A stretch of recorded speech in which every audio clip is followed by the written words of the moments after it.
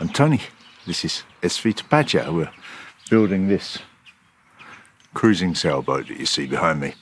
And as you might tell, spring is springing. It's getting quite pleasant. Still frosty in the mornings, but getting up to above 10 degrees Celsius midday, the last couple of days at least. And of course soon the clocks will be changing and we'll be able to get a bit of light in the evening as well, which will be a massive help. Anyhow, as you probably know, working on the keel structure, as you may well know.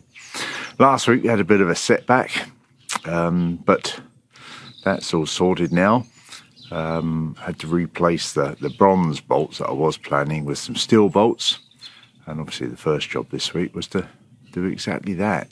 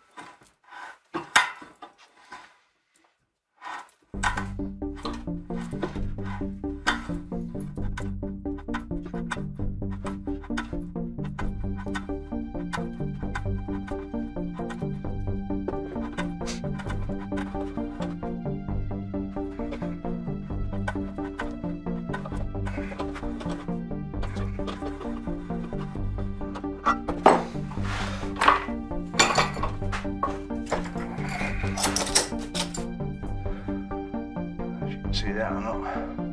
Water.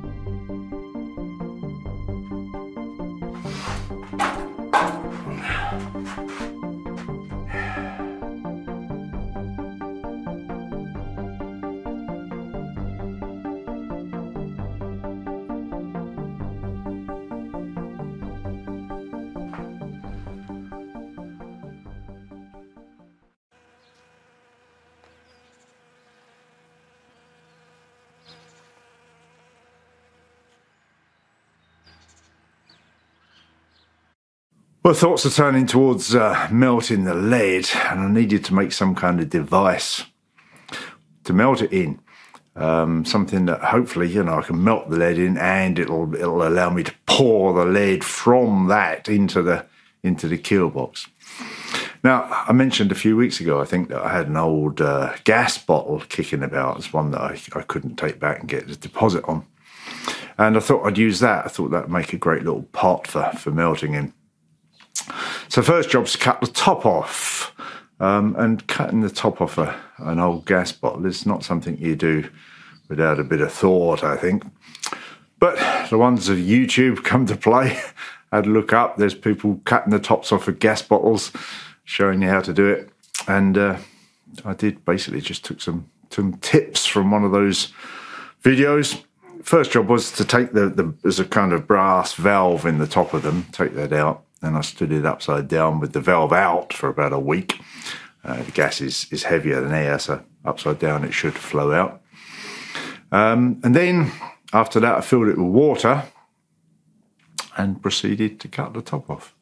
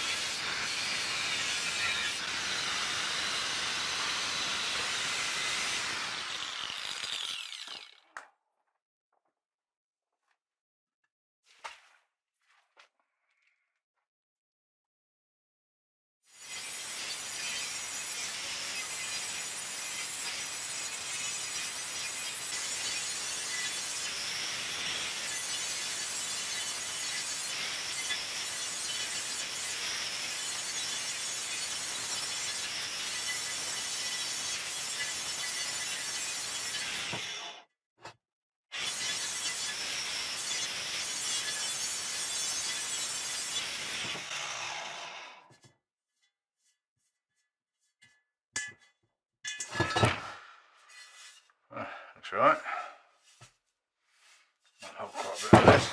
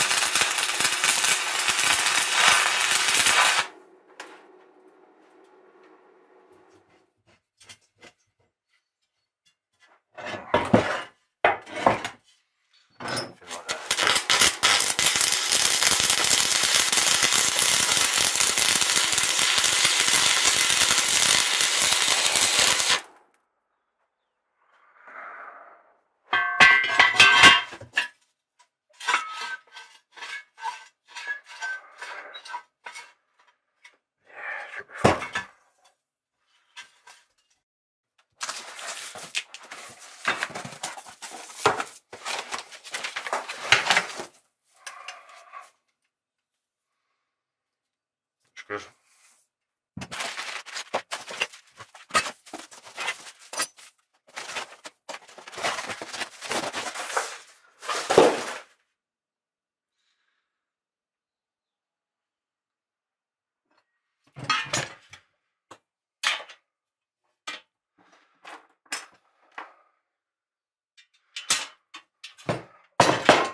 Down like that, I think.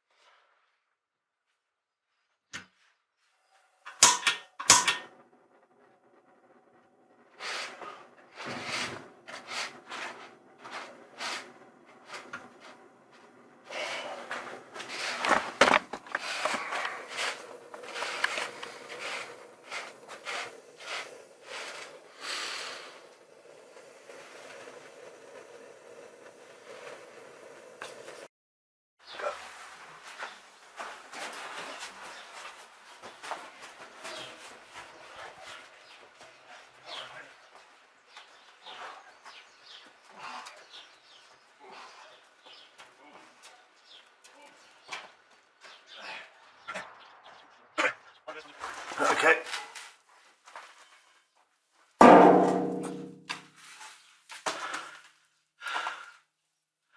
95.6 kilos. Right. 5.8. Right, let's get it off for a break. So here's the keel box in the boat shed. Getting ready to fill it. You know, it's getting very, very close. One thing that I thought was very interesting would be to weigh it and see what it weighed. We did exactly that. As it stands, I think it was 85.8 kilos. I've got 4 kilos of zincs to put on the outside. I'm also going to put some steel down the back of the box, some solid square steel to locate it in the wood that comes behind it. So I think basically we can assume that the empty steel box is 100 kilos, which is a help, certainly. And I won't be sorry if we end up being a little bit overweight. The keel design is for 1,280 kilos of ballast keel. If we end up being a little bit over that, I won't mind.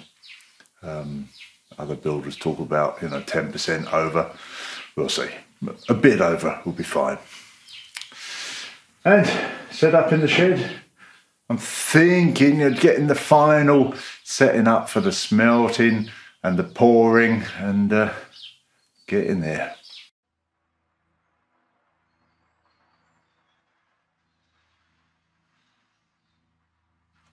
Yeah, haven't got that far. I've got the 11 steel bolts in place, 10 of which are 16mm diameter, and the very forward one is a 14mm. Got them in place, and next job was Hazel and I did some measuring and cut them to length and cut the threads on the top. Now, it's turned out a bit silly in a way, because you remember that when I was planning to use bronze, the bronze nuts that are readily available are all UNC threads. So I put UNC threads on the nuts that locate in the keel.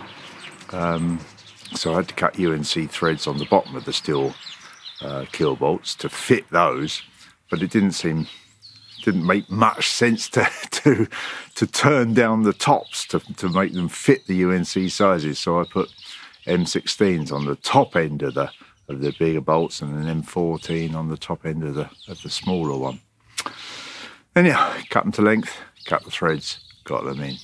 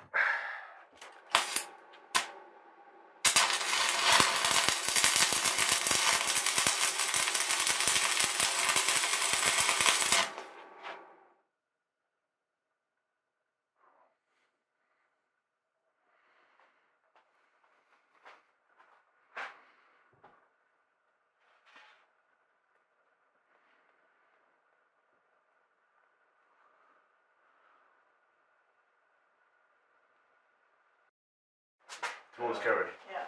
Ready, Kerry? Go. Towards Kerry. Go towards Kerry. Okay. Okay. Towards Dad. Stop. Down a little bit on Kerry's. And down, down, down, down, down. 2 going in. Yeah. Hold Okay. on. Right. Here. All good. Here. That tiniest smidge that way. How's that? Oh, I felt movement. Get your hands that way. Very good. We're going to drop it all the way down in a minute. So, if Kerry's going to lift, you pull that stand out, I can do this for myself. Because I'm big and strong. Yeah. That'll work, mate. Ready? Yeah. Go. And lower down. I think we're high your end, aren't we? Oh, Elizabeth, look at it. Tell us what's going on. It's tilted, so it needs to go slightly further this way. Yeah. So it's at the moment it's like that. It needs to come this way a little bit. Oh, look at that. Look at that. Look at that. Oh. Look at that. It fits. That's not bad. Thank you, Gary. You're going to have fun in a minute. I'll be lifted off again. Oh, Jack in here.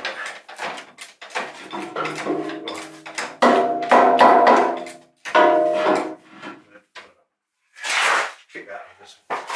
Ready? Yeah. Can you just make sure I get rid of it off there?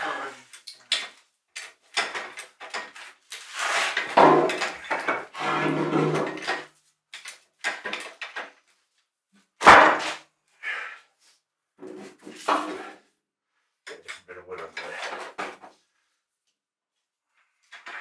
Just get rid of the bolts there when we go. Just that comes in there with the bolts. Right, I reckon we'll lift that off now. There we go.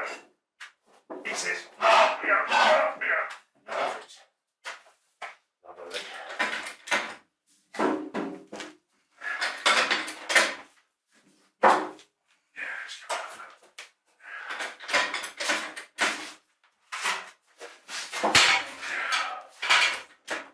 I reckon we could probably lift that off now, don't you? Yeah, probably. And get a stand for it. Yeah.